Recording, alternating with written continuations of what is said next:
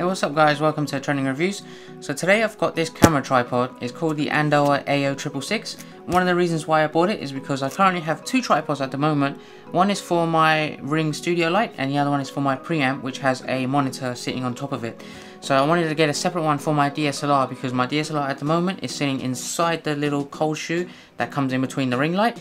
So I wanted a separate one for this. So I bought this on Amazon. I've heard some good reviews about it. I'm going to give you a quick unboxing, give you a quick review on actually how strong the build quality is and if it's fit for purpose, and let me know what you guys think. So let's get straight into it.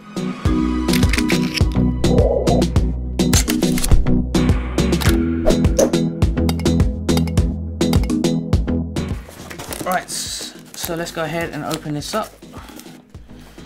This is pretty cool. I didn't expect the carry bag to be of this sort of a beige coloured camouflage carry case. I think that looks pretty awesome. I thought it would have been standard black or something like that. But let's go ahead. It's a pretty strong case as well. Alright, let's have a look. What's in here?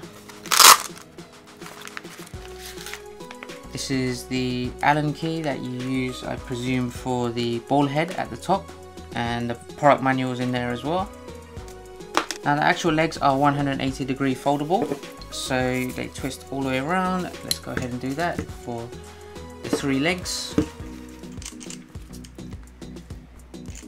There you go, and you can pretty much stand it in any direction you'd like. Now I like that it's got this little pouch at the top as well, so just open that.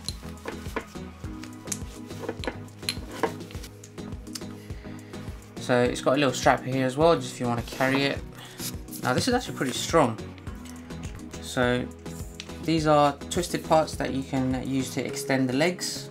So you have 4 levels of extension on each leg. So you've got the little twisted knobs that you can just tighten it with. So if you loosen them up, you got 1, 2, 3, and then 4, the last one.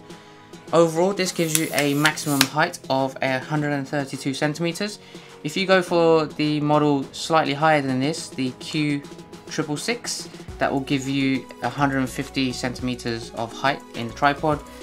However, this is for me enough for all the stuff that I want to do, so I'm going to give a quick test on that. Right, so one other thing to mention is that on each leg it comes with these clips that you have to pull outside to readjust them.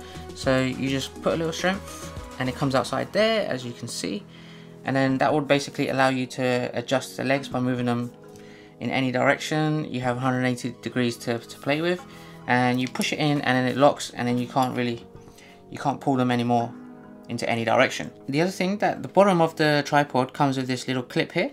Now this is basically a counterweight, so you can put some heavy weight on there as well to just keep the tripod in place. So if you're having a camera down at a certain angle, you feel like the tripod might tip over, so this will counter that weight and just keep it locked down on the floor. The other thing to note is one of the legs, it basically converts into a monopod. So this one with the gold ring around it, you can basically twist that out. It has a little information telling you which way to unlock it. So I'm gonna untwist it and take it out.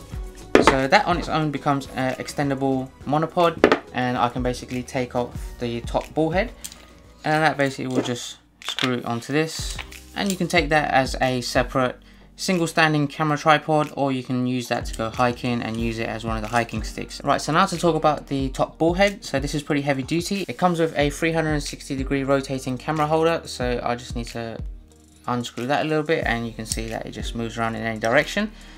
At the same time, you have a little gap there, so that will allow the camera head to drop down and face right down to the floor, or you can equally twist it and face the camera upwards to the ceiling.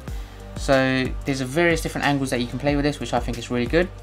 And then you also have a quick release plate, so you unscrew the top bit, this bit comes out, and then you just pull that out. One other thing that I like about it, it comes with a spirit level or a bubble level in a couple of different places.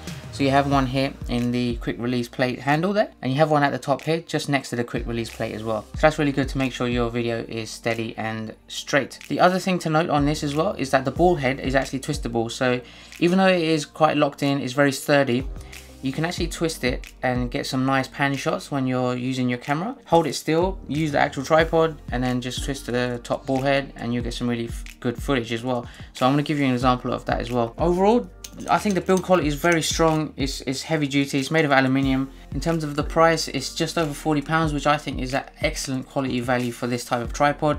I've seen very similar tripods to this go ranging up to £100, possibly even more, up to 150. So this will do just as good as a job as those ones as well. So let me go ahead and put this back together, put my camera on it, and I'll give you some really good footage on that as well.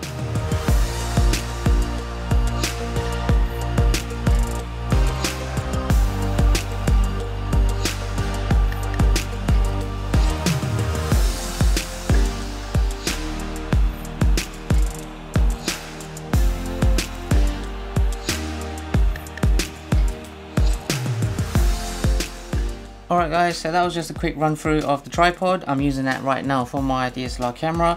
It's going really well. I think I'm going to be using this permanently. I'm going to take it everywhere with me. It's very portable. I've got this awesome little carry case with it now as well. So let me know if you guys have any questions. Please do drop them down below. I hope you liked the video. Please do subscribe. I've got some really cool products coming up related to just the DSLR equipment that you can use for your YouTube videos, for reviews, for photography, for filming and so on. So keep an eye out for those. Other than that, thanks for watching guys. I will see you next time.